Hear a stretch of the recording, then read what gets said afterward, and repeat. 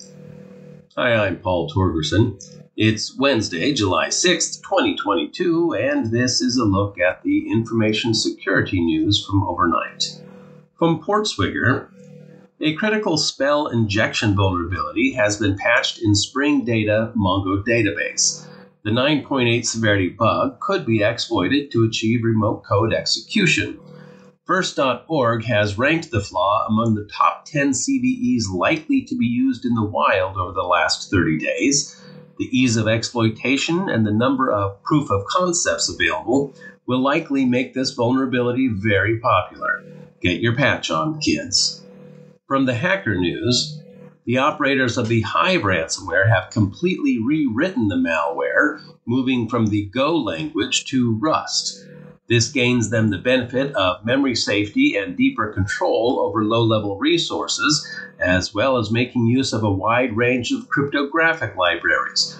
It also makes it more difficult to reverse engineer.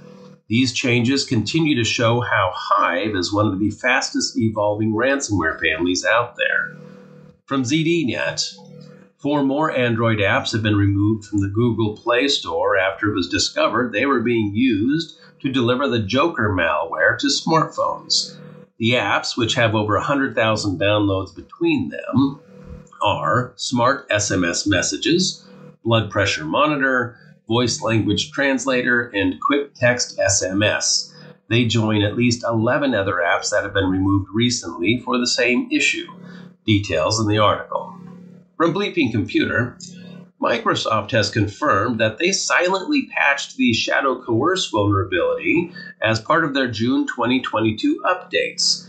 They say the vuln was mitigated along with CVE 2022-3054 because they both affect the same component.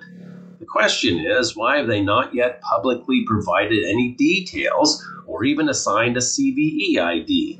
Strange actions for a vulnerability of this magnitude. No clarification yet from Redmond. And last today from the Hacker News, malicious actors have been observed abusing Brute Ratel C4, a relatively new and quite sophisticated toolkit designed to avoid detection by EDR and AV capabilities. BRc4 is a customized command and control center for red team and adversary simulation. Evidently, the bad guys thought it was ready for prime time. The bad guys in this case probably being APT-29 or Cozy Bear. You may remember them from the SolarWinds supply chain attack last year. That's all for me today. Have a great rest of your day. Like and subscribe, and until tomorrow, be safe out there.